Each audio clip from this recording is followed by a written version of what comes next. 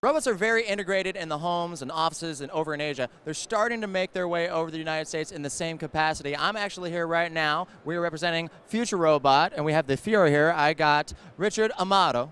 He's here talking, Amato. I say Amato, you say Amato. Hey there, don't forget about it. So tell me a little bit about this robot. It's pretty cool, looking like Rosie from the Jetsons, yeah? Exactly, yeah. Actually, we've nicknamed her Rosie because it brings back those childhood memories. Oh, yeah, I was right. I knew it was Rosie. Okay, perfect. Well, tell us a little bit about Rosie here. What does she do? Sure, yeah, this is the Furo-S model, which we have 3 basic models, and this is the highest level, the most advanced model we have. And this is more for commercial applications, for uses at like airports. Right now we've got them in airports, shopping malls, movie theaters. And this is in essence an intelligent kiosk that has a very strong artificial intelligence engine.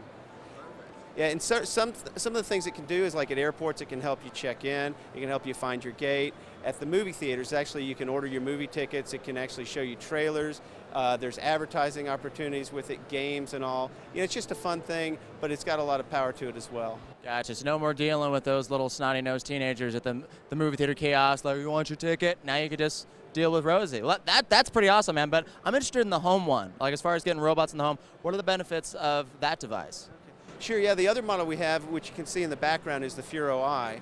There's 2 basic versions of that. The security version, which is simply a camera that you can remotely control, as well as the Furo-I home version, which is the one with the tablet on it. And that one kind of acts as a home server in essence to connect all the various parties in the home. You know, you get the kids who have their smartphones and the parents, get them all connected together, talk through it, you can play games on it, you can use it for family planning, calendaring, teleconferencing, a lot of different things.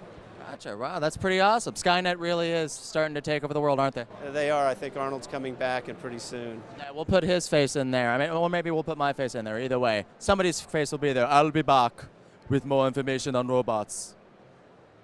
Check out more videos from CES at popsci.com, or for the full-length show, go to portico.tv.